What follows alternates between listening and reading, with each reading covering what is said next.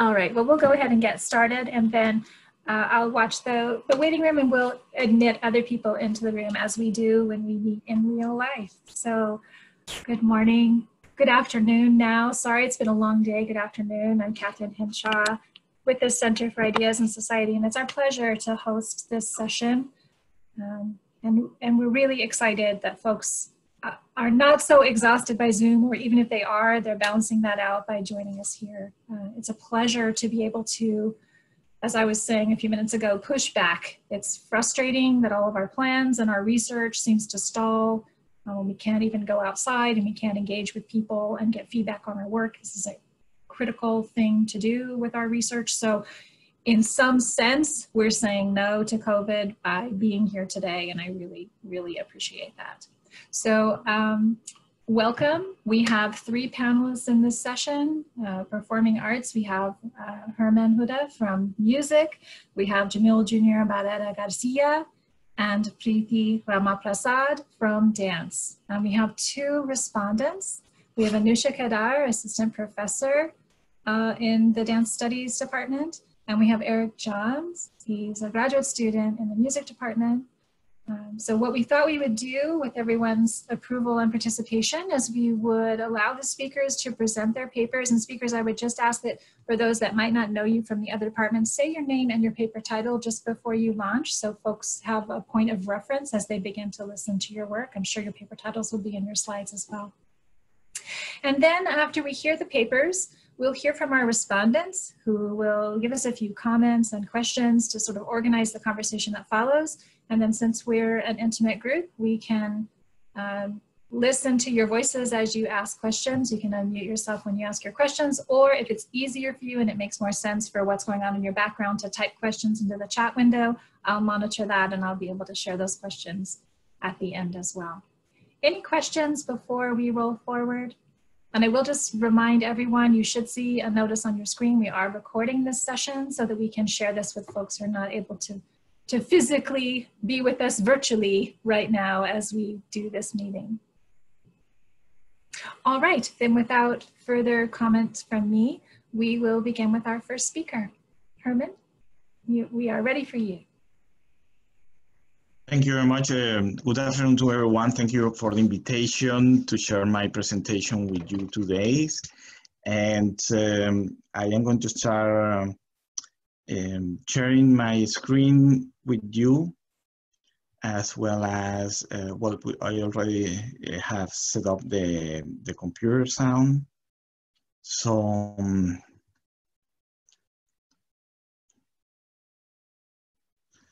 okay. Well, my presentation's title is Ricardo Lorenz, a post-colonial modern Latino-American composer. The introduction. Ricardo Lorenz's music focuses on the concept of transculturation, first conceived by the scholar Fernando Ortiz to conceptualize the Cuban cultural context in the mid-20th century. Transculturation is also understood by Lorenz as the phenomenon of 2 mutually influential musical cultures. Quote, it entails the circulation of ideas in both directions, resulting in an interdependent network of mutual influences. End of the quote. This presentation explores the role of transculturation, postmodern, and post-colonial theory in Lorenz's work to demonstrate the Latin American Latino composers' contributions to Western art music, which they have accomplished by bringing forth a subtle universe of sounds shaped by its cultural history. Subtitle, Venezuela, Latin American Art Music and the United States. The Venezuelan cultural mestizaje, a more complex and extended phenomenon than the basic race mixture, has created distinct layers of subtle cultural webs in the country. This sociocultural feature has molded the music-making process in Venezuela by incorporating complex layers of communities, identities, beliefs, genres, and styles. With respect to its art music, Venezuela, like other Latin American countries, has been working for centuries to build a tradition that cohabits with the country's folk and popular music styles, generated as a cultural product from a Venezuelan context. Lorenz's generation was surrounded and impacted by a broad palette of musical genres beyond art music, such as salsa, pop, rock, jazz, and folk. And with its public conservatories, private music schools, and El Sistema, Venezuela's musical tradition emphasized participation in music making and sharing it as a cultural experience. In Lorenz's words, quote, "You are raised with music being a part of the family," end of the quote. Ricardo Lorenz emigrated to the United States in 1982, where he attended the Jacobs School of Music at Indiana University. At this school, among many music instructors and colleagues whose work has contributed to shaping Lorenz's musical voice, the composer himself emphasizes the impact of his mentor in composition, the eminent late Chilean composer musicologist Juan Orrego Salas, who was the director of the Latin American Music Center at Indiana University. Together, both composers convert the space of the Latin American Music Center library from an intractable deposit for cultural texts and historical memory into a vibrant location with Latin American music performances and conferences. With this work, the people who participated in these performances and conferences transformed the space from archive into, quote, repertoire of embodied practice and knowledge, end of the quote, as defined by Diana Taylor. Then he moved to Chicago, where he concluded his PhD in composition at the University of Chicago, worked as a composer in residence for the Harmonia Musicians Residence Program, sponsored by the Chicago Symphony Orchestra. In this role as a cultural community liaison, Lorenz decided to work with the local band Sones de Mexico, instead of bringing European art music to the local community of Latin American Latinos and Chicanos. In 2005, Lorenz was appointed as an associate professor of composition at Michigan State University in East Lansing, where he relaunched the festival Latin is America, which, quote, focus on musical, artistic, and scholarly events that celebrate the blending of Latin American and US cultures, end of the quote. Subtitled Ricardo Lorenz, his music, transculturalism, postmodernity, and postcolonialism. Postcolonial and postmodern composers like Lorenz are attentive to the fact of displaying ANC as well as placing culture in the center and not the periphery of their compositional works. Accordingly, Lorenz often explicitly connects his compositions to issues of politics, migration, technology, diaspora, globalization, gender, class, and race. His objective centers on, quote, deconstructing the intellectual framework that fuels current characterizations of Latin American art music, end of the quote, because it has been ghettoized by the Western art music canon. Consequently, Latin American music becomes the other in Western spaces. And as Yara El-Ghadam argues, quote, the other is treated as an object of Western musical representation, but rarely is he or she treated as a subject, and thus an active participant in and contributor to Western music. In fact, the post-colonial other ceases to be an object and suddenly comes to life only when the repertoire studied or genres examined move from art music to popular and hybrid music, end of the quote. Walter Mignolo believes that decolonization is possible when epistemologists deconstruct Western logos, Eurocentrism, and Christianity from a third world perspective. Stuart Hall also shares a similar discourse of dissent, which can be found in the post-colonial narrative. developed by third world intellectuals and artists who look forward to displacing Eurocentrism by revising it and proposing a different methodology. In other words, Latin American and Latino composers like Lorenz design and construct a challenge from a third world art music perspective to the dominant culture of the European Western world.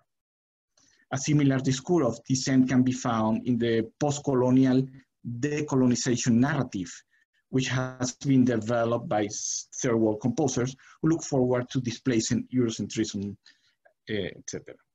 Therefore, inside this aesthetic political context, Latin American and Latino art music composers strive to generate new, differentiated, and emancipated meanings, webs of connections and functions, and at the same time, overcome the reality of past centuries of cultural colonialism.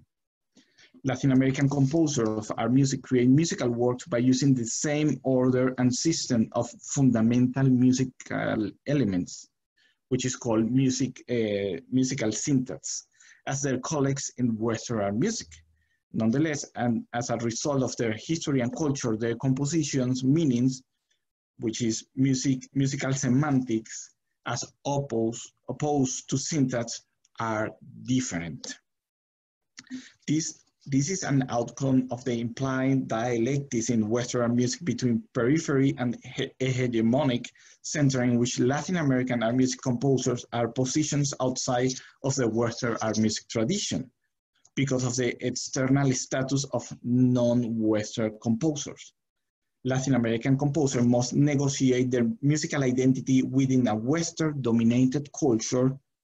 They have had to construct themselves as the self inside the domain of the other. It is about redefining the position of the periphery, fringe, or marginality towards a productive and participative role in the discourse, in terms of celebrating the difference, also a characteristic of postmodernity. With this political statement, Lorenz positioned himself in egalitarian terms inside the score with the Europeans, Euro-American composers, with the aim of exercising his own musical agency and generate a counter discourse. Pataruco. Pataruco, concerto for maracas and orchestra. We get a similar Lorentzian take on another classical art musical genre, the concerto. Lorenz plays a marginal and exotic Native American instrument, the maracas, in the center of the narrative and the stage. By being cast as a solo instrument, the indigenous maracas, percussion, take the place of what is traditional a pitch instrument, capable of producing sound in the Western tradition. No? In this music tradition, enhancement of the harmonic system signifies progress or evolution, while the rhythm is relegated to a secondary or supportive role. Lorenz inverts this relation of power between development meant by the mother and underdevelopment signified by the other. In other words, he positions the subaltern in the front, signifying a displacement of tradition within the concerto musical genre. The score becomes a hybrid text that encodes a challenge to hegemonic canonical discourses. Lorenz elevates the maracas not just to a solo position, but to a virtuoso one. Listening and watching, which we are going to be doing now, the performance of this musical work engage the audience not only with a masterful displays of shaping musical phrases and dynamics coming from the maracas. The first and second movements allude to the music of the Venezuelan llanos, the plains, and its traditional music genres. In the second movement, the opening motif of the violin suggests tonadas, which are monodic songs associated with the cattle ranchers and farmers, various daily production labors, specifically with Savannah by the popular music and folklore artist Simon Diaz. Let's listen in a little bit of this.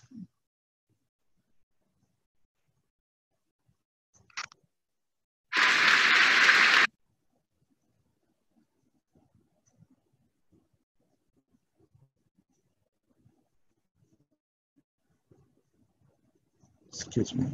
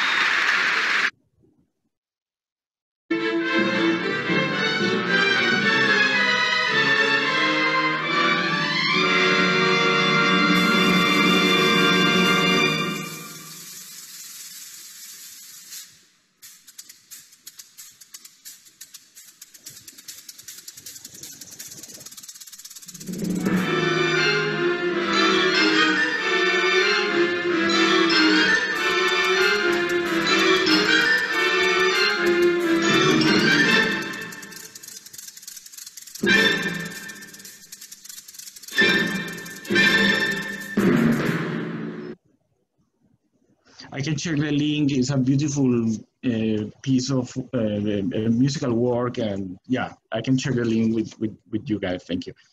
The next work, El Muro. Lorenz is the wall.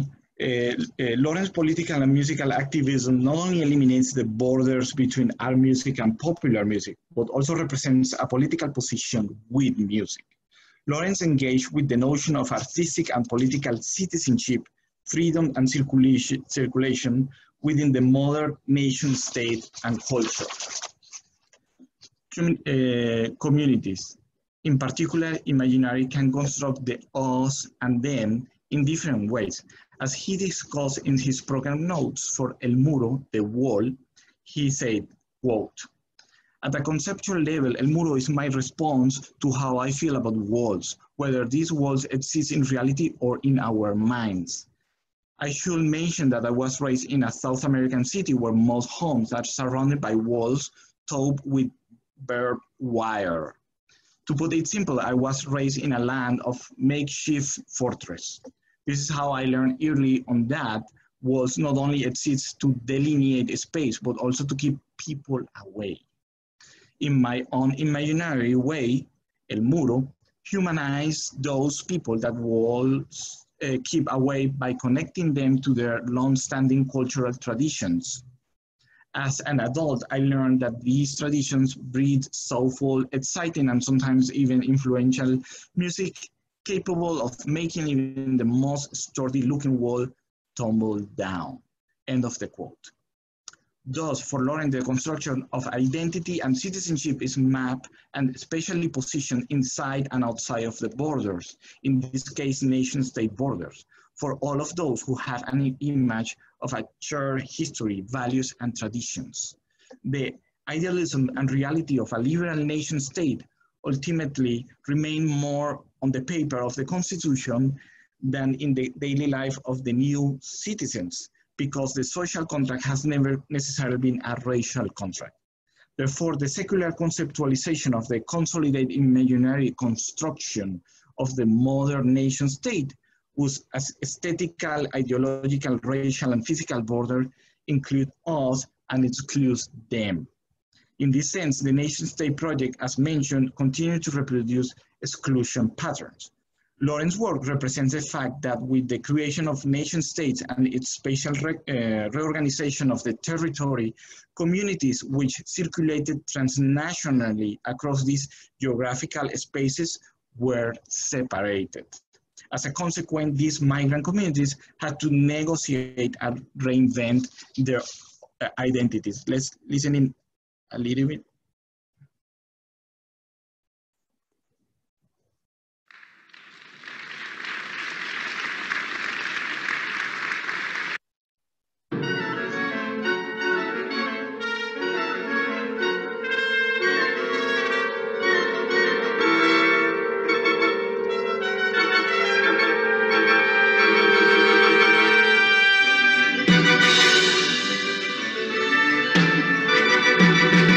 Okay, I would love to share the link of the piece with you. Conclusion.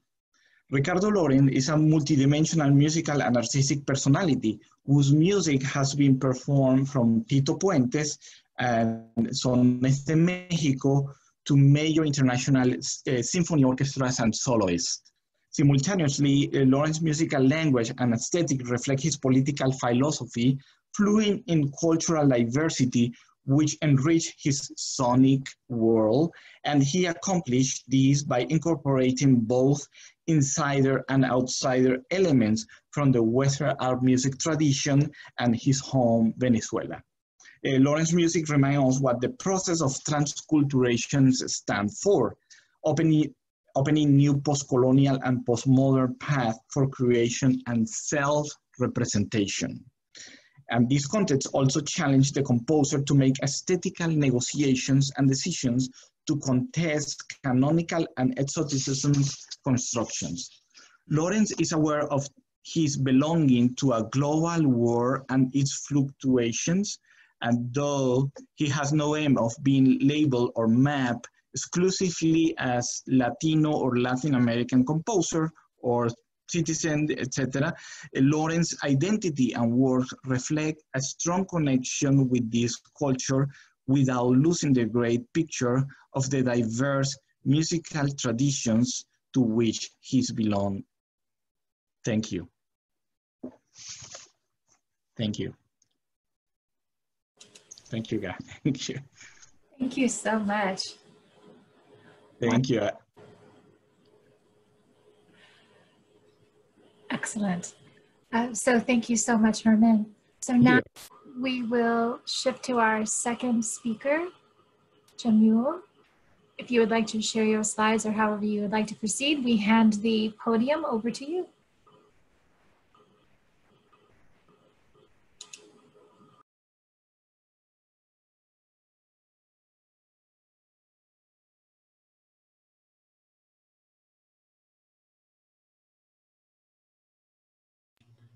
I just wanted to make sure that you see the slides before I continue.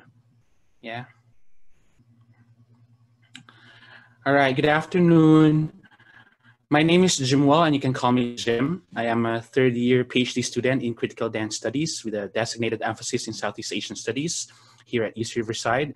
And I would like to take this opportunity to thank the organizers of the Center for Ideas and Society Virtual Research Conference 2020 for doing a conference like this that gathers interdisciplinary work from graduate students whose conferences were either moved or canceled. As I begin, I would like to invite everyone who are watching and perhaps listening to put the palms of your hands where you can feel your heart beating. And we'll take a short pause as we listen to the pulse of our hearts. I then would like to invite you all, if you may, to move your palms forward in a sign of offering. At this point, I would like to respectfully acknowledge and recognize our responsibility to our ancestors and the ancestors of the lands we are in, wherever we are, and to where I am from right now, and to where most of us go to school, the original and current caretakers of our land, water, and air, the Cahuilla, Tongva, Luisenyo, and Serrano peoples, and all of their ancestors and descendants, past, present, and future, and also all the people who have come before us, who have fought for us to be here today in the academia. Many of us have benefited from their work and continues to engage with their legacies. I would like to acknowledge as well that we are in this time of the pandemic where everyone is coping to survive COVID-19 and that it affects different communities in different ways. I also acknowledge the importance of the virtual and physical space that we are in and that things may have changed a lot, especially as we await for the new normal. Let's put back our palms towards our heart. Thank you to all for this opportunity to gather virtually. You may now put your hands down. So today I'll be presenting my paper that has been developed for a class facilitated by Dr. Anthea Kraut, who's with us today as well in the dance department for the graduate course Theorizing Race, Racing Dance, and it's entitled Circling Through the Space of Affect When a Filipino Dances with Filipino-Americans. If there was one thing that my Filipino body felt in trying to understand the Filipino-American body in the last 2 years of being here in the United States of America, it was this potent mixture of confusion, questioning gaze, and an unsure feeling. Let me call it ambivalence. One of those moments was when I decided to formally quit attending the folk dance rehearsals of Katipunan after being present twice in their evening practices. This amazing UCR-recognized organization, composed mostly of second-generation Filipino-Americans, was months ahead in preparation for the most anticipated cultural event, the Filipino Cultural Night, which is supposed to happen this month or next month. It is an annual program participated in by thousands of students, mostly Filipino-Americans. For Curator of Asian Pacific American History and Associate Professor of American Studies, Dr. Theodore Gonzalez, the production of PCN serves as a rite of passage for one's confrontation and refashioning of what it means for its participants to be Filipino-Americans. It became the most popular expressive cultural endeavor for the increasing number of young Filipino-Americans in addressing their bodies, quote, to what has been perceived as the irreversibility of linear time, the inevitability of national formations, and the incommensurability of the Filipino experiences throughout the diaspora, end quote. In my own encounter with Katipunan, I felt mediocre, but trying, curious, but dissatisfied, and clarified, but also baffled. Then, as I was composing an email with the intention of not coming back due to the cloud of doubtful bodily responses I had with the ongoing rehearsals, I started to ask myself, why do I feel this way? My presentation today is a slice of a full paper that nuances my experience of ambivalence and places it in conversation with theories of racial and national affect.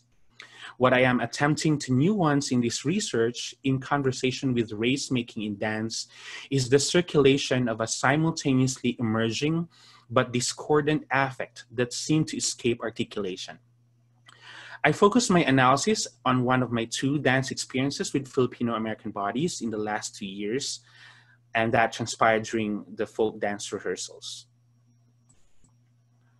I will draw from Associate Professor in the Department of Black Studies and English, Dr. Stephanie Batiste's Formation of Kinetic Affect, and feminist writer and independent scholar Sarah Amid's Positioning of the Orient as a Social Framework to argue that my affective dance experience may help illuminate how the engagement of Filipino bodies with Philippine folk dance, both national and diasporic bodies, are persistently haunted by the legacies of Western imperialism.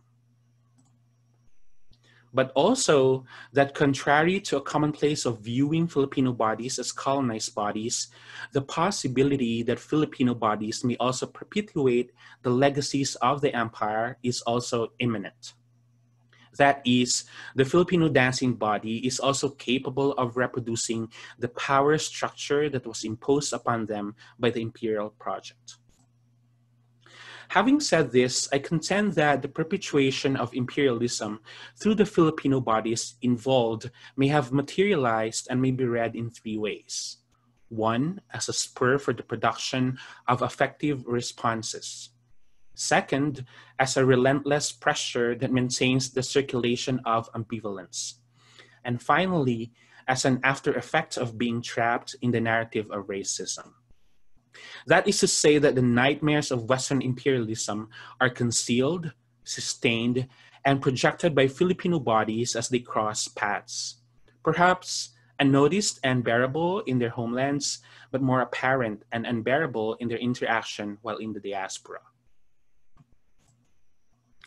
I remember that during the rehearsals, I started to feel uncomfortable about learning the folk dances I was assigned because of the disparities in the way those folk dances were taught to me, how I experienced learning them from my folk dance teachers, and the restaging of the folk dance itself. This accumulated experience that left me ambivalent seemed to diverge from what Batiste offered as kinetic affect, which became a means for her to understand the dancer's formation of community within dance practice and its spaces. She pinpoints kinetic affect as a flowing presence in the performance of crumping and clowning among young hip-hop dancers of Los Angeles, California, which in turn, quote, enforces kinetic affect of resonating communal connection, end quote.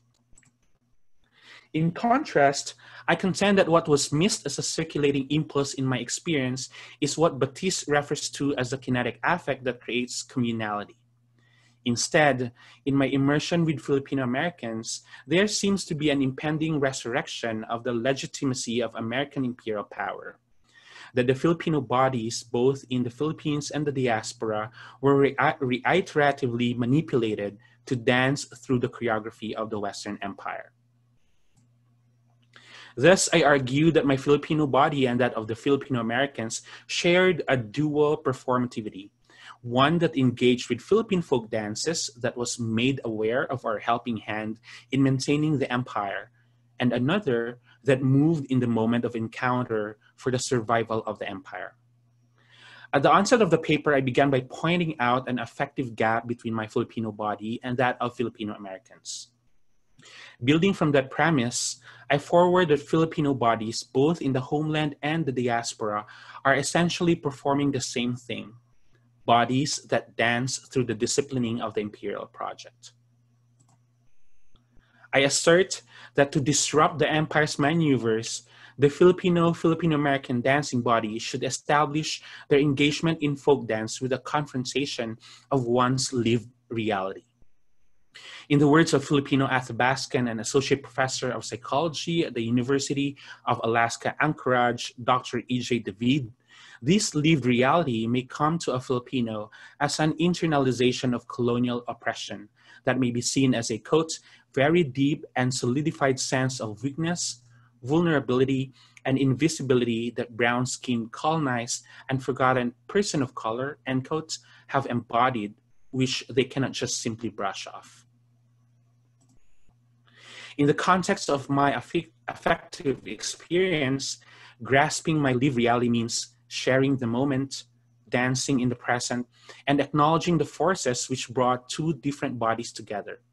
A non-stop conversation with one's Filipino-ness that never stops being affected, bothered, and conflicted. An act of challenging the normative, which for Amid is, quote, an effect of the repetition of bodily actions over time, end quote. Perhaps this proposition out of my relative experience may shed light on what difference would it make when the body is made aware or is aware of where, how, and why it is orientated the way it is as the body decides to learn a certain folk dance. Although what I experienced was a different take on Baptiste's theorization of kinetic affect, what was thought-provoking for me was seeing my affective experience as a mode of corporeality. The inextricability of affect from the body as it mingles with other bodies through my experiences may have just shown how a body can make theory when exposed to such situations. For Baptiste, the actions of the body in the dance and performance environment became a space for the body to theorize its movement through its physical expansiveness. In my case, the affective circuit became my epistemological space for understanding the reaction of my body. Both Baptiste's example and my experience show how sociality is seen as relationality, as my body extends itself to the community where the transitive nature of affect may be circulated. What became accessible, which was then unspoken of or unquestioned for, was the articulation of a thriving charge coming from America's imperial legacy that the Filipino body in the Philippines and the diaspora tried to negotiate by feeling ambivalent or not feeling quite right, in the words of Munoz. For Professor of Queer Politics and Aesthetics, Dr. Jose Esteban Munoz, to deal with not being quite right, one has to look at the circulation of affect built in relationality. As Dr. Munoz pointed out, quote, affect is supposed to be a descriptive of the receptors we use to hear each other and the frequencies on which certain subalterns speak and are heard of, or more importantly, felt, end quote. The notions of deeply rooted national consciousness as a quest pursued in the process of learning a specific folk dance becomes apparent as Filipino bodies search what it means for them to engage in a colonially influenced and imperially shaped activity such as folk dance or folk dancing. It seemed to me that such experience may be considered as an effective cultural framework in nuancing racial meanings and constructing a temporally and spatially charged body. For Munoz, my experience of ambivalence may shed light on what feeling brown is all about. Quote, a mode of racial performativity, a doing within the social that surpasses limitations of epistemological renderings of race, end quote.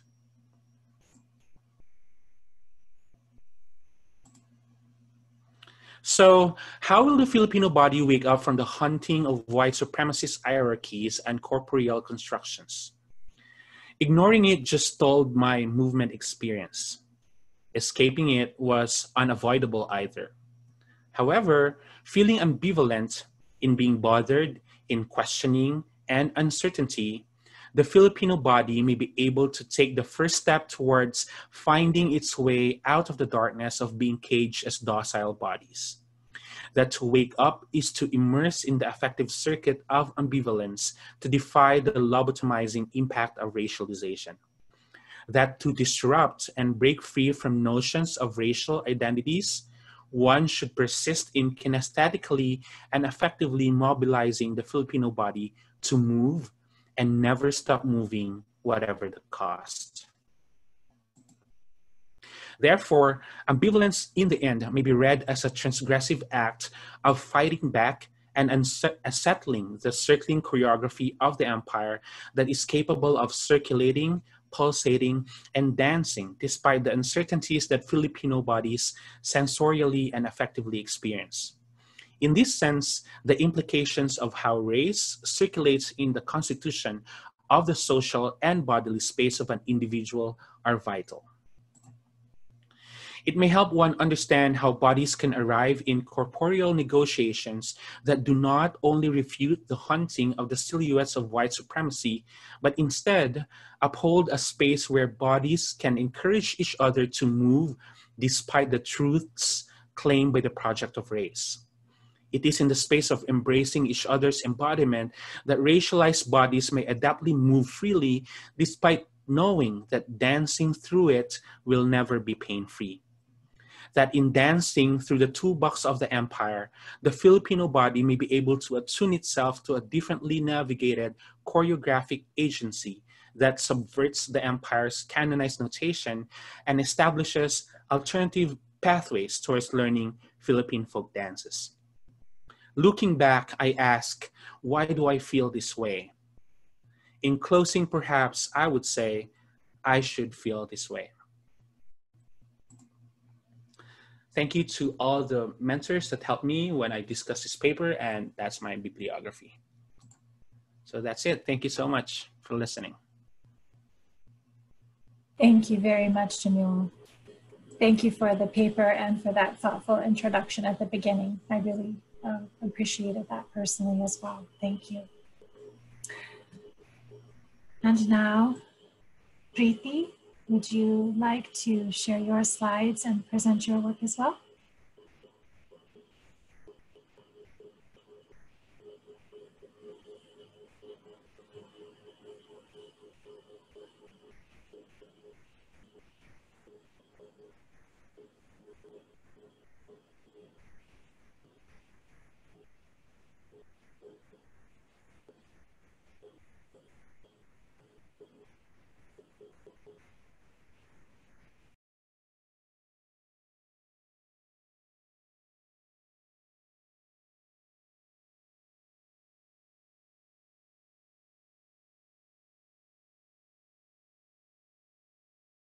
Is that visible for everyone?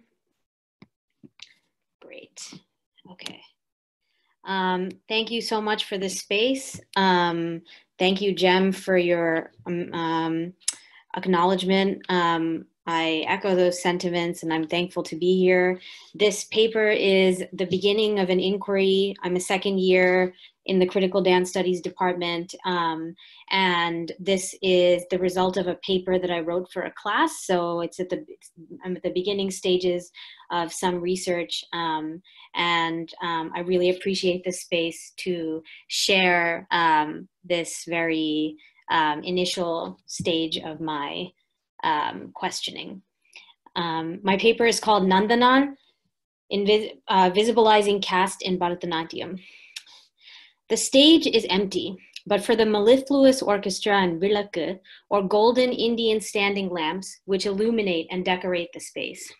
The tambura, or musical drone, is humming softly before a burst of energy from the vocalist when the dancer comes on stage. She's dressed like a goddess, gingerly moving every limb of her body lively from one position to another, and she ends in a pose in the middle of the stage, addressing the main deity of the poem with the Anjali Mudra, known in yoga circles as Namaste, with her hands together as a sign of bowing and humility.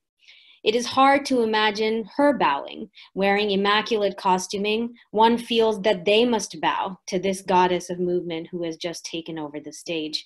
But only the trained spectator who understands the language of the poetry would understand in that moment this dancer is portraying an outcast in society, a Dalit, untouchable man named Nandanar who's not allowed to enter most temples. What are the implications of a Bharatanatyam dancer dressed head to toe in golden jewels and silk finery in the formal proscenium stage, performing a piece that undeniably has to do with caste and class? While Bharatanatyam dancers reflect on the plight of their predecessors, hereditary dancers, a caste and community known as Devadasis, from a feminist lens, the impact of caste and class are often overlooked. When researching and attempting to showcase this through affect and performance on stage, I rediscovered the story of Nandanar. Many Bharatanatyam dancers perform excerpts of his story in the second half of their margams or standard Bharatanatyam repertory performances. Here, while the Dalit Nandanar is male and a different caste, he is portrayed with a specific stance and character during performances. I aim to study the effects of this expression through choreographic analysis of Bharatanatyam performance and film which tell his story. This Tamil figure's life is widely told through the poetry of one specific author, a Brahmin, high caste man named Gopalakrishna Bharati. Bharati sang and wrote a series of poems, the Nandanar Charitram, which chronicles Nandanar's stories as such. Born into a Dalit family, Nandanar worked the fields for a cruel landlord, but longed to sing and dance inside a Shiva, Hindu god, temple. One night, he asked the landlord to be allowed to leave early, and the landlord gave him a particularly large workload to complete first. Nandanar miraculously completed his chores and went to the Shiva temple. Prevented from going inside due to his caste, he sat outside the temple and sang songs about Shiva. Further, the Nandi, or the bull deity that sits facing Shiva in all temples, was blocking his view.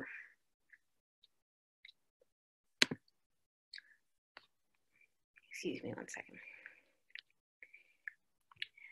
The music that Bharati depicts says, "My view or path is blocked like a mountain. A cow or bull is laying down across it." The story describes the Nandi moving for Nandanar to view Shiva. In this picture, you can see that the bull is to the side of the centered picture, and that is how the architecture is in that particular temple today. Nandanar's the story describes the Nandi moving for Nandanar to view Shiva. Later, Nandanar visits the Chidambaram temple, famous for where Shiva himself is said to have danced. Here, he walks through fire to attain a, quote, higher status to see him inside the temple. Nandanar's official cause of death is actually immolation, although oral history accounts suggest that the fire purified him to join Shiva. In this paper, I interrogate representations of this through the lens of Judith Butler's notions of performance versus the performative. Both representations are publicly produced films, but one is a Bharatanatyam film, which is by Bala Devi Chandrasekhar in collaboration with Swati Soft Solutions that mimics a stage performance on a DVD. The other is an excerpt from a movie telling the story of Nandanar. With respect to the 2011 Bharatanatyam portrayal of Nandanar by Bala Devi Chandrasekhar, I ask if the gesture of Nandanar is performing rather than enacting change.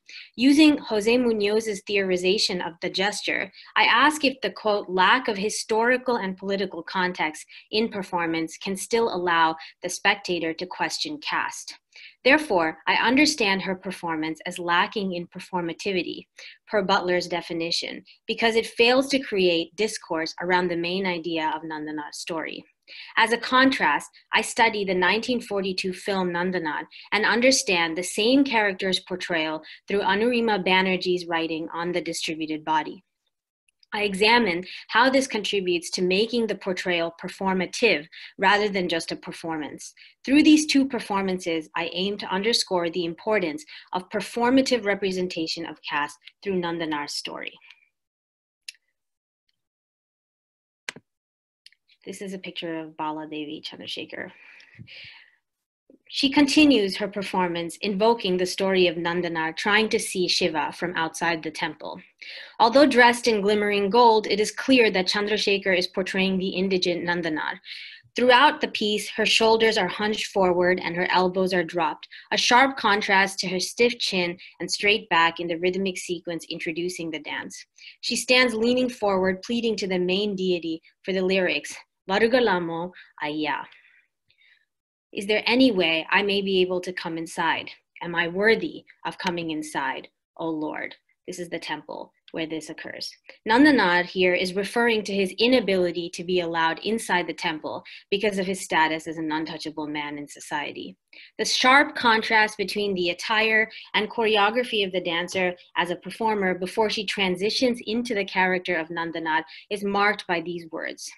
Watching this dancer portray Nandanar is similar to how other Bharatanatyam dancers are trained to signify his and similar characters who are marginalized or humbled.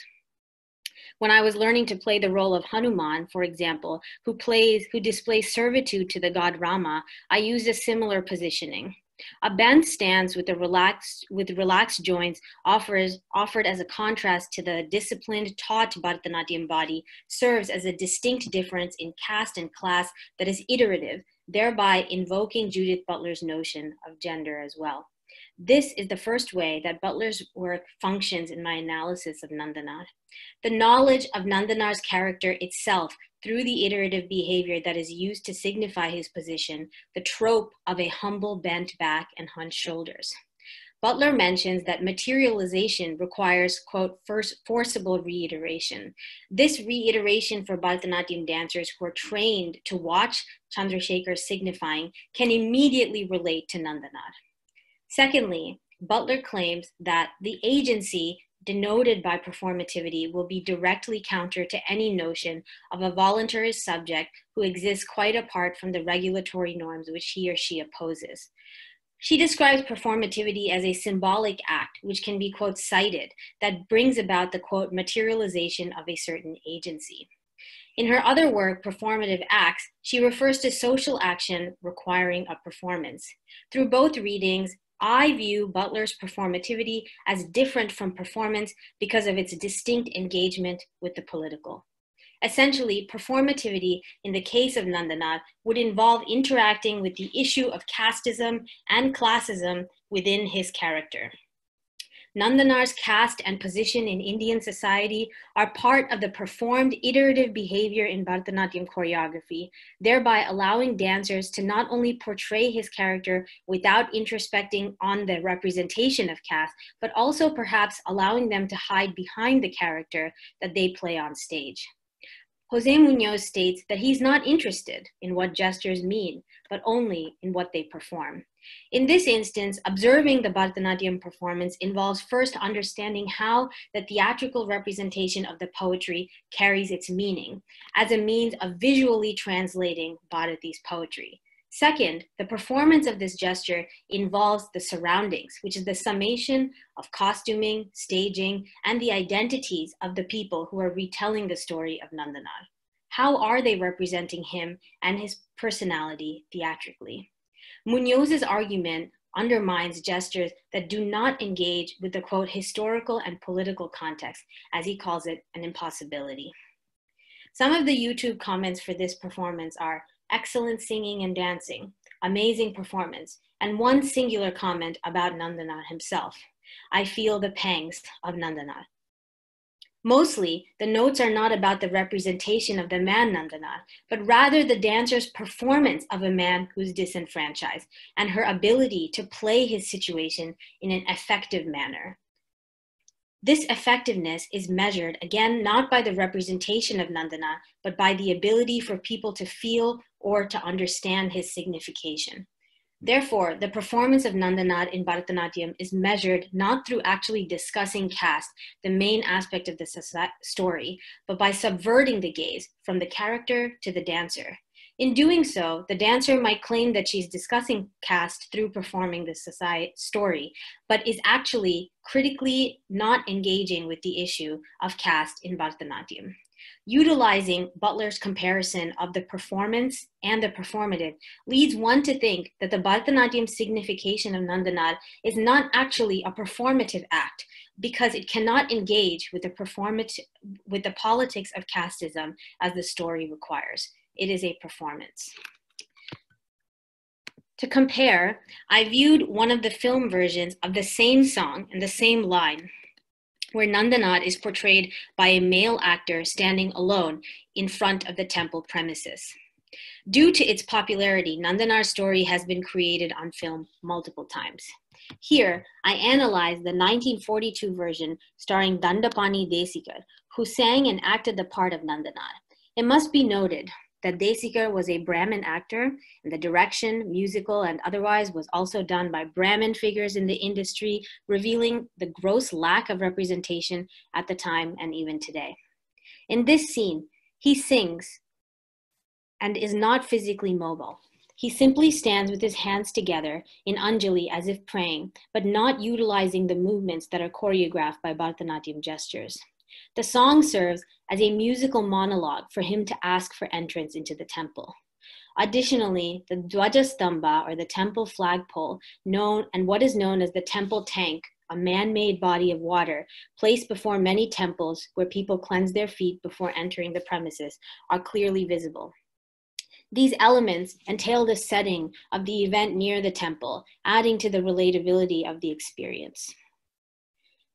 This film, although in black and white, gives the viewer a feeling of being excluded from a religious experience along with the actor himself.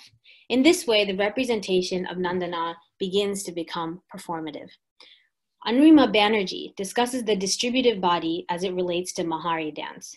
In her work, she notes that the dancing body also carries the history and cultural context that location and architecture lend to performance.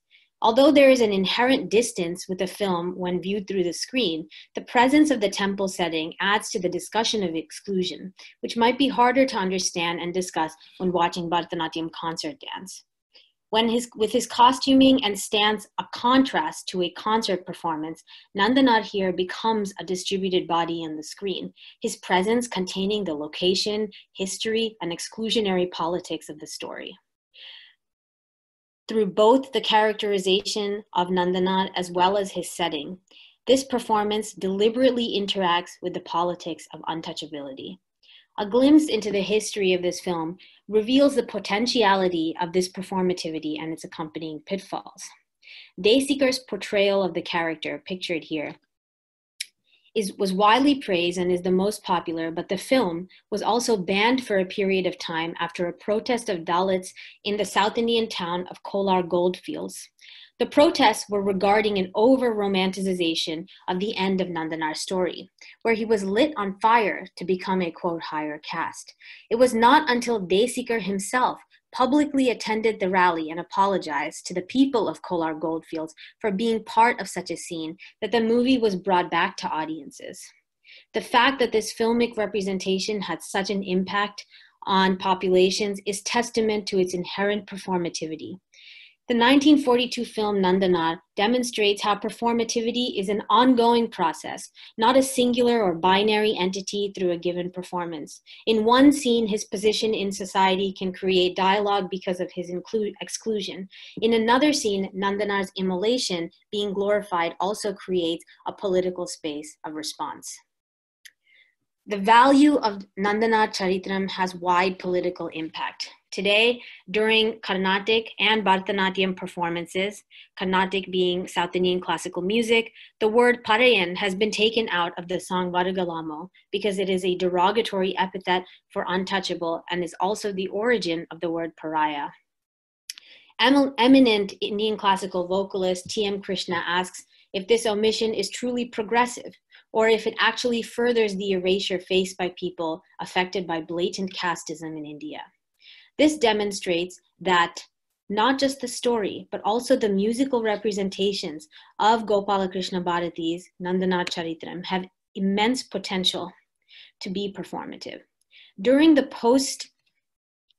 independence Harijan movement, Mahatma Gandhi spoke at the site of Nandanar's burning and called for the eradication of the caste system as well, citing Nandanar as not only a victim of discrimination, but also as an example of someone utilizing nonviolent protest. This viewpoint met with some opposition among Dr. B.R. Ambedkar and other anti-casteism advocates like the Dravidian self-respect movement, who felt like Nandanar's character came across as submissive rather than agentive. Caste continues to plague India's political and social environment. It impacts the Bharatanatyam field as it relates to the Devadasi, but also in unspoken ways that are not discussed. It's often represented in social webs that manifest themselves through financial and performance opportunities because social organizers and arts administrators have monetary and friendly relationships with people of similar, read, high caste. T.M. Krishna is one artist who discusses several microaggressions that indicate an unwillingness for the greater public to accept the lasting biases that caste still has on the field of arts, among others. I end with some further questions for inquiry. Although I'm discussing a film and a Bharatanatyam performance, this is the beginning of my inquiry into what performers of Bharatanatyam are aiming to accomplish and are accomplishing in their signifying or portraying of characters from history and mythology. I'm not arguing against a Bharatanatyam portrayal of these stories. As a practitioner myself, I believe the art form has many tools for representation, from gestures to expression or rasa, that can engage with the political.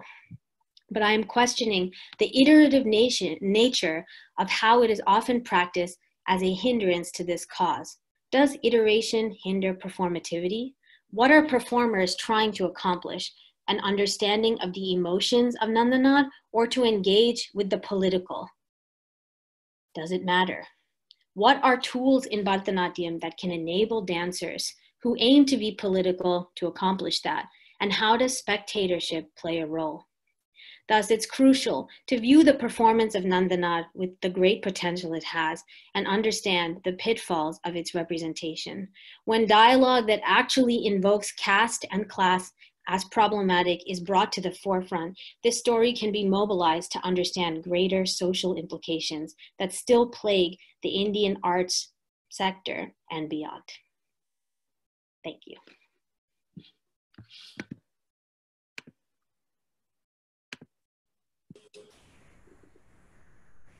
Excellent. Thank you so much.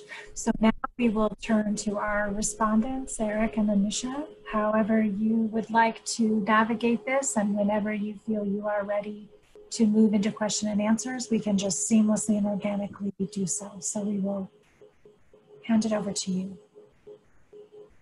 Great. Do you want, should I go first? Do you want to go first, Eric? Or? However you feel. Okay.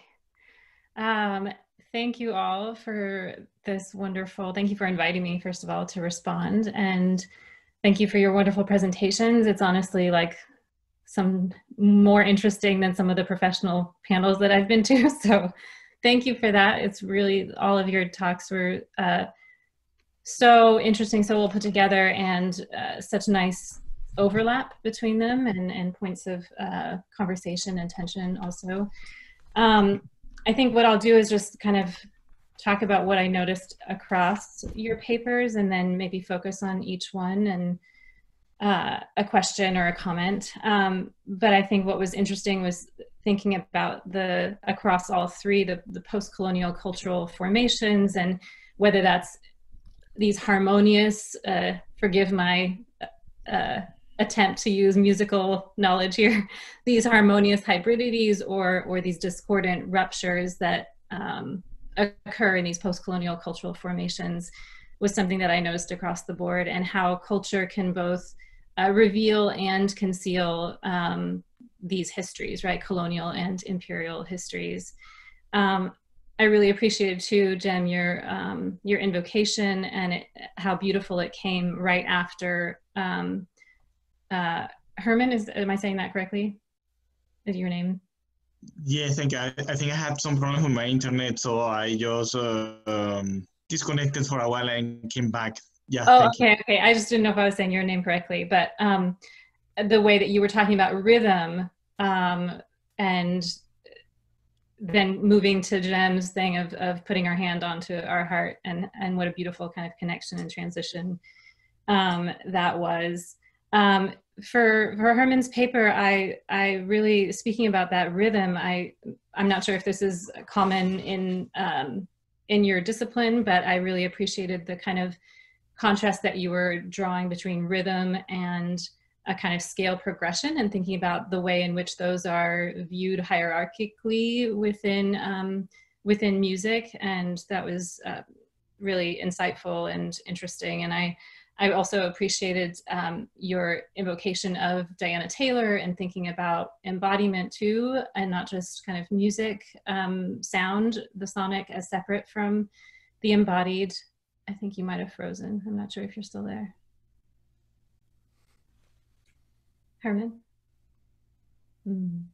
Okay, let me move on to Jem and Preethi, whose work I know a little bit more closely. Jem, there's such beautiful writing in this. This is my first time reading this paper, and I thought it was really just beautifully written. And there's the real gems, sorry for the pun, but real like gems within that in your writing. And I thought this idea of ambivalence as a transgressive act to unsettle the choreography of empire, this productive space and position of ambivalence that you were giving, and that it's through ambivalence that we're able to kind of confront, how you say, the cultural imprints left by empire. And so I thought that was wonderful and really, really generative direction. And I really hope that you can continue with this research, because there's so much in there around this affect and ambivalence and the productive lens that it can offer. And the way that you're also grounding affect within the body, right? And not thinking about those as separate, the way affect theory can kind of feel very abstracted from the body. I think thinking about it as a mode of corporeality and as inextricably linked to the body was so important. I do have a question about, in terms of Homi Bhabha's ambivalence, because I know you're using it maybe in a slightly different way, but it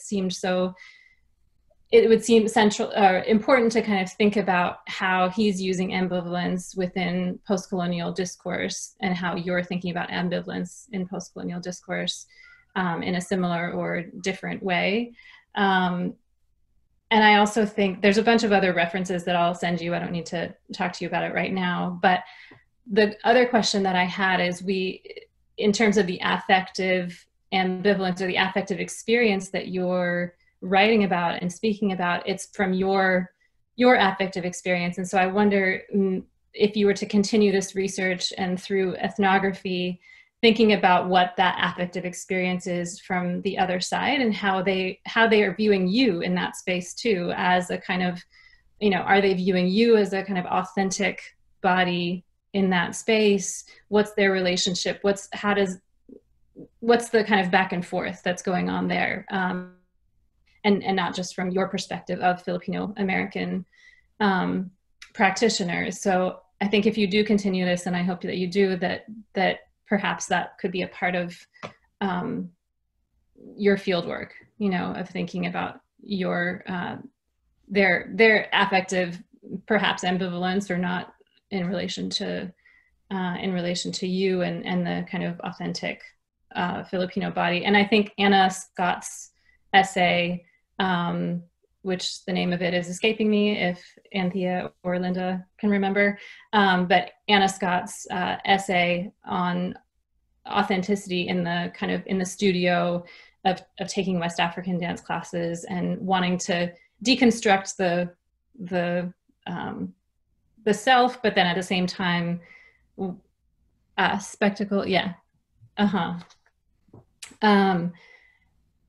but at the same time, wanting to kind of embody an essentialized, authentic Blackness, right? How she's viewed in that space. So I thought that could be an interesting thing to look at for your work, for this particular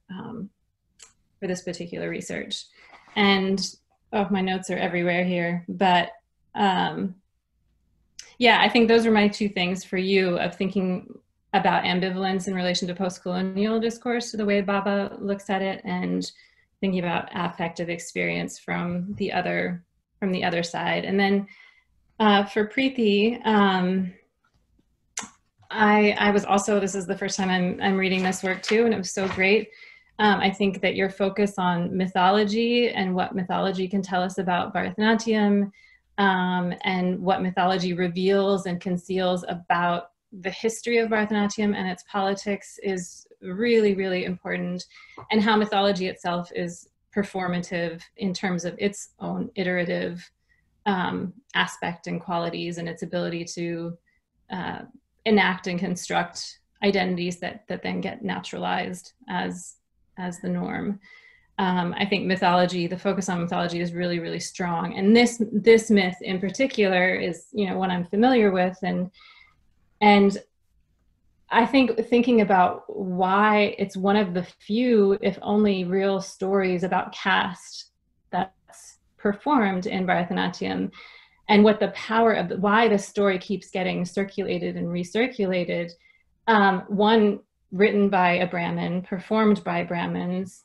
It doesn't really, it's not just the performance, but the story itself is a narrative of caste that does nothing to dismantle caste, right? And it's all about how God opens the door and moves aside to let him in, but it doesn't talk about anything that would dismantle the structure or the systemic issues around caste. So it's a very comfortable narrative for Brahmins to continue to perform, because it doesn't require them to change anything, right? And so I wonder also about the potential of this narrative. You end by saying that it's possible that this story can be mobilized and has potential to draw out some of these issues in Bharatanatyam. And so I wonder about the potential of this story, that the very nature of the story doesn't really allow for any kind of dismantling of caste. So is there a way in which how it's performed could do that, or are there other narratives that might be more suited to dismantling or understanding questions of caste within Bharatanatyam? Yeah. Let's see, what else? I just really quickly, the other thing that I wanted to ask, or I was thinking about, is that there's so many differences between the film and the live performance too. I mean, apart from just one being live and one being film, but also the orientation of the spectator, right? The proscenium versus in film allowing for different orientations, a male body versus a female body, questions of form also in terms of acting versus dancing. Yeah, so I think there's a lot of other comparisons and points of analysis between the film and the live performance that could be teased out to think about why one functions in one way and the other functions in another way, or why one represents caste or has the affective kind of experience, one kind of affective experience versus another. And that's the other thing, I think both of you, what was interesting too was that that both of yours talk about how dance can seduce audiences and practitioners into thinking that they're enacting anti-caste or anti-imperial politics when in fact they're actually reinscribing them, right? And how an attention to not just representation, but also affect, right? And with Jem, it's the feeling of ambivalence, and with Preethi's paper, it's the audience's enjoyment of the dance, right? And their ability to feel Nandanar, right? That affective experience that provides a lens for us to see this disjuncture that you're talking about. And I thought that's a really important space for dance studies. It's a really important opening that goes beyond that draws on choreographic analysis, but also goes beyond choreographic analysis. And so I think that was lovely to see, and really interesting to see that overlap. But sorry, I know I've been talking for a long time. I'll talk to both of you more. I have lots of other comments and stuff, but I'll let Eric talk now. I'm actually going to try to piggyback on some of those ideas, because a lot of the thoughts for the things that I know of, I also kind of saw the through line for all the papers as being this insertion of a subject into like a totality, a hegemonic totality, as a political act, right? And for one of the ways that we can look at that is within the concept of hybridity, which in Latin American studies we normally refer to as transculturation, as Hermann used. But so one of the ways that I see it being useful for, like in what you were talking about, Jem, is again following up on Homi Bhabha, but Homi Bhabha's talking on hybridity, taking off of Bakhtin's organic hybridity, which I don't think Bakhtin views as being political, but Bobby definitely takes it as political. And the distinction of that is that it's a hybridity that doesn't necessarily bring attention to itself. It's not necessarily obvious that it's hybrid, and it's actually really, really close to Fernando Ortiz's idea of transculturation, which I want to mostly focus on because it's what I know the most about, and ask a question to Hermann, and maybe to you guys as well if you're not familiar with transculturation, since it seems to be pretty limited to Latin American studies. So it's a really popular term in Latin American studies for the last 70 years. But in the last 30 years, it's taken on a particular meaning in the post-colonial world, particularly within the Latin American studies subaltern study group, to mean to have a political meaning. But that political meaning isn't in Ortiz. Ortiz is about the individuals, he's trying to make this replacement term for acculturation. And it's about the individual. It's not about the group in Ortiz. And the process of transculturation turns into this process of neoculturation. And it's not actually really very clear in Ortiz, because of that 600 some pages of Cuban counterpoint, only like 6 or 7 are dedicated to transculturation, and it's there. So the critiques that started in the 90s with the subaltern studies group of transculturation from like John Beverly and Alberto Moreas is that it's not political. So in Lorenz's version of transculturation, it is political, right? And you have these two mutually influential cultures and their circulation and ideas between both. There's a dialectic between them, which is, again, another thing you don't see in Ortiz. So rather than Ortiz, what I want to kind of maybe suggest is that Lorenz is actually coming from Angel Rama's transculturation, and which Rama is an Uruguayan literary theorist who was also very big in Latin American studies. I'm sure you're familiar. In the transcultural narrative in Latin America, he talks about how the Latin American author takes localized elements from Latin America and incorporates them into a U.S. or European avant-garde tradition. And that is the way that we create a Latin American art properly to itself. That's his version of transculturation. And it is that taking of the localized, inserting into the European hegemonic discourse that produces that kind of transculturation, which I see the Maracas as being that in Patoruco, right? That is a very good example of Rama's idea of transculturation, but less so of Ortiz's. So my question is, what is Lorenz's engagement with Ortiz directly, or is he following, because most people haven't read the original Ortiz text, and that's fine, but we're taking these ideas that are coming through these other places, through John Beverly, through Alberto Moreas, through Cornejo Polar, through Angel Rama, and making them something that they are. I think that they're valuable interpretations of Ortiz's work, but what is Lorenz's engagement with Ortiz's literature, and or what would his engagement be with other ideas of transculturation? What does he say specifically in his texts about it? And then for everybody else, we want to open it up a little bit to think about the ways that hybridity as this idea that the other in a hybrid subject is always political, whether or not that is always the case. Can someone be an other within a hegemonic system and not be political? Depending on who you want to read, of course, there's a lot of different ways to go to that. So I'll leave my question for Hermann. I think that I have an actual explicit question for him on that. To summarize, and I'll shut up then. What is Lorenz's engagement with literature on transculturation, or is it his interpretation of it coming from a different discourse? Thank you very much for the question. Thank you, everyone. Thank you to Preethi and jemuel for their presentations, as well as you all guys to be present here.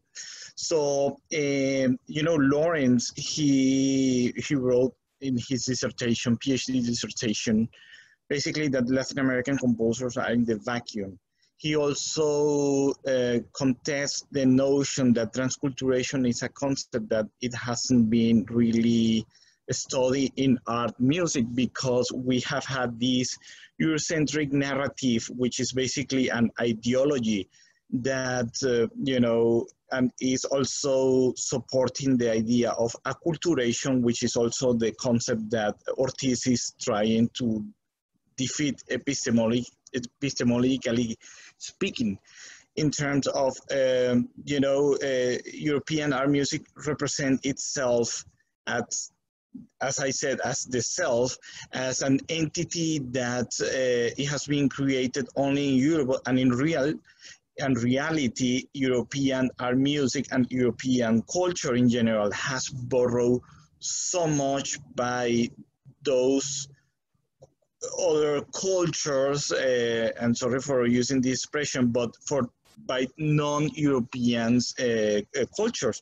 And even though, or in addition to that, in Europe, inside Europe, there's this also hierarchical division of, you know, some countries like Germany, France, Italy, that represents, quote unquote, the culture with capital C of Europe, which is not true.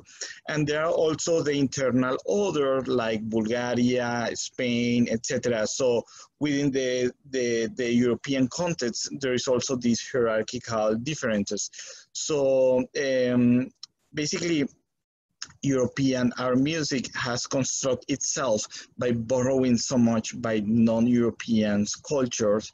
And even though the European art music historiography doesn't recognize that at all. So we have this ideology that talks about genius and masterwork. So music works and composers, in this case, that do not have any connection with any cultural and social and race and class, social class context. So Lorenz basically challenged that. And also the notion that as a result of the asymmetrical encounter between Europe and this continent that is called America, which was not the original name, because America is also a name that it was imposed by the Europeans after Amerigo Vespucci. Europe changed completely and tremendously. So in history, we have this historiography that has been basically reproducing this canonical and also a hegemonic narrative that the discovery and it doesn't acknowledge how much Europe changed as a result with the encounter with this continent that we call nowadays America. So we can project that into the culture too. So this is what actually Lorenz is one of the many things he's refuting in his texts. Yeah, this is one of them. So this is why for him the term transculturation is so meaningful in his music, because European classical music ideology also has been taking away since ever the agency of Latin American composers, art music composers, and non-Europeans art music composers. So basically categorizing these musical texts as a, you know, byproducts, you know, copies of the metropole. So we have this back and forth between, you know, the European self and the others. I mean, basically, you know.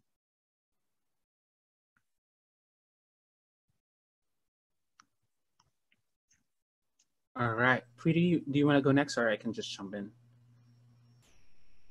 You go ahead. Okay. Go ahead. All right, perfect. Thank you for the feedback and the question, Anusha and Eric, and thank you as well, Hermann, and everybody for Hermann for presenting, and Preethi, and everybody for being here. These are really complex questions.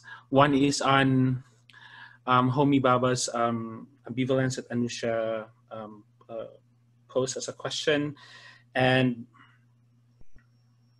it is interesting because Homi Bhabha's idea of hybridity is supposed to be an empowering act of subverting how the colonizers look at colonized bodies, and that it should be a way of navigating these hegemonic spaces where one would be able to like subvert the narratives of colonial power. And in this case, for example, in dance, hybridity, Homi Bhabha's hybridity in particular, is very complex when I try to put it in conversation with Filipino bodies, who also, as some scholars noted, Filipino scholars, Filipino and Filipino-American scholars in particular, noted that Filipino bodies are hybrid bodies as well, and that the product of their engagement with folk dance is in itself hybrid. The space itself is hybrid. So I would really be interested to look into how Homi Bhabha is navigating hybridity and bringing in the idea of ambivalence, because from what I can remember, Homi Bhabha also cited how colonial mimicry resulted to these ideas of ambivalence and hybridity. And this idea of colonial mimicry is very fascinating to me, because the way that some of the folk dances in the Philippines were developed is through mimicking or observing how the Spaniards were dancing in a particular, say, dance hall, and they were not allowed to participate in those spaces. So I've shared this to Anusha before, but for the sake of those who are listening, the way that Filipinos during the Spanish period were able to learn some of the Spanish-influenced folk dances in the country were by just standing at the side, because they were not allowed to participate. And in that very personal space, they tried to have their own take on what they see as dances that the Spaniards were performing in front, or sharing or dancing in front of them. So the way that these dances has changed, for example, polka or valse into the Filipino body, and the way the Filipino body has stylized their own take on these folk dances, is something that I think has to be interrogated, in as much as I believe that folk dance in itself should be interrogated as well, because for the most part, at least from where I came from in the Philippines, one's engagement with folk dance is not very much contested. We have a very established canon in place where Filipino bodies just abide with the notation and the dance literature that are there. And then the way that we actually try to, I think that the way that Filipino body tries to go against these canonized literature and canonized dance notations is through their interpretation of these folk dances. And that's, I think that can be put in conversation with the idea of hybridity. On the other question that Anusha posted about what the affective experience is from the other side. Definitely, that's the case. In fact, that's something that that's something that I'm really interested to look into, and I hope to do that moving forward in the graduate school. But one of my reading lists in particular that I'm gonna pass to Anusha tomorrow is that a capstone project written by Marisa Montoya, and she's a fourth generation Mexican-American who joined Filipino Cultural Nights. She was Mexican-American and joined Filipino Cultural Nights and saw all these intersections of her Spanish heritage and Mexican heritage to that of the Filipino dances. And for her experience was different. And I would like to quote one of the things that she said very quickly. She said that, quote, by recognizing their history, that is of the Filipino history of colonization, through the continued performance of dances with colonial influences, both the Philippines and Mexico display their survival through colonization. So in a way, her viewpoint and her experience of engaging with Filipino folk dances as a Mexican-American was a different story to how I experienced it with Filipino-Americans in the same preparations for the same event. So that was a really an eye-opener for me to see that perspective from someone who has participated also in almost the same rehearsals or and show that she has been to. And also just to extend that, then this question of what is it then for Filipino-Americans themselves, mostly second generation who has not been to the Philippines, what does it mean for them to engage in a cultural practice such as folk dance? So I think that's something that direction of my research would also go into. Yes, and just to very slightly point out Eric's question on the hegemonic totality as a political act, especially for Filipino dancing bodies in particular.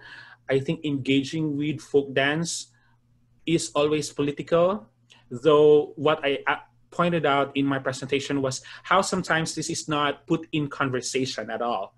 And in fact, in some of my papers where I try to discuss or point out these nuances of Filipino bodies engaging with folk dance, I already receive a lot of criticisms just because these are in place already almost in place from where I came from. And when I was in the Philippines, I did not question it as well.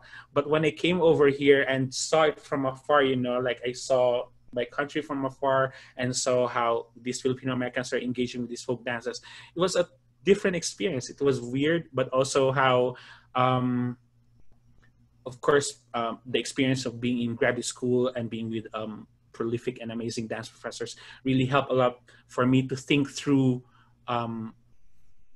what it means for me to engage in Philippine folk dance. So yeah. I really love the way that you localize yourself within your talk. I wanted to say that before, but also I actually think that Fernando Ortiz's transculturation read with Homi Bhabha might be a fruitful way of going at it, even though I think Ortiz is, it can be read as apolitical. I think a lot of people also read it as political, obviously, but it might be something, and it's also dealing with Spanish colonial world. So you may see some, especially focus on neoculturation. That's I think the part of Ortiz that everybody skips on, but great work. Right. Thank you. So I'm aware that we want to leave space for Preethi to respond, as have the other two speakers. I'm also looking at the time and make sure that we're respectful of our time as well. But Preethi, do you want to share some comments or thoughts? I'll just be really quick. Thank you so much for your thoughts. I just want to echo what Jen said with regards to, Eric, your comment about the political, that what you said is going to stick with me, and I think I'm going to be thinking about whether some of what I pointed out has to be political. I think that that's something that I need to think about, because I have been operating under the, or have I been operating under the assumption that we are ignoring the political, or people are, performers are ignoring the political, and what to differentiate between those means, what the meaning of that would be. And so I think that that's like a really productive place. Anusha, I think we have like a lot. We can talk later, don't worry. A lot more, yeah. So, but thank you so much for letting me share this beginning, and I don't want to take up any more time, but thank you. It's your time. It's your time to take. I didn't mean to suggest that you did. No, I understand. Yeah. So before we release ourselves back into our day, I'm aware that we have other folk bearing witness to these talks who may have questions or comments. And we can take another 5 minutes if that's all right, and just open up the floor a little bit here. Would anyone like to contribute some thoughts or comments or questions for our speakers?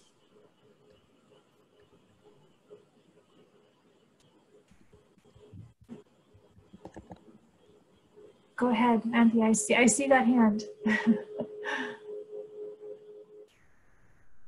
Can you hear me? Mm-hmm. Oh yeah, everyone did such an excellent job, first of all. That was fantastic. I'm just wanting to follow up on Jen's comment about like what enabled the experience of ambivalence, or sort of what led to that, and what sort of created the space for critique, and thinking about Preethi's paper too, and like how do we understand what enables you to identify that critique? And Jem's comment about sort of distance, and I'm trying to reconcile that with the fact that you're both like very, very expert, proficient practitioners as well. So I think I'm really interested now in how do we think about what your embodied knowledge of the forms that you're critiquing, like how that knowledge sits alongside or comes into intersection or relationship with either the knowledge that's produced by being sort of transnational or moving across places, or sort of just the sort of critical lenses of our discipline. It feels important to me to like think about those three intersecting somehow as all different kinds of embodied knowledge that allow you to perform the critique that you perform. So it's not a question, just a comment. Thank you. Yes. Thank you so much. Thank you. Would anyone else like to jump in with a comment or question?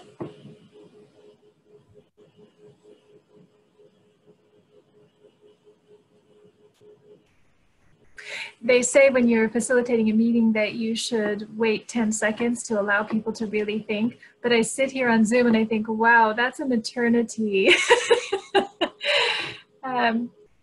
So I see Linda's question in the chat asking about recordings. Thank you. That's a terrific question. So the Zoom is recording, and we will we'll do some slight editing. We had a meeting that we'll want to trim off the recording, and then we'll have just the talks and the responses available no later than Wednesday of next week. We'll post those online, and we'll make sure that we push out those links. I hope to have it much sooner than that, but we'll get it out to you early next week.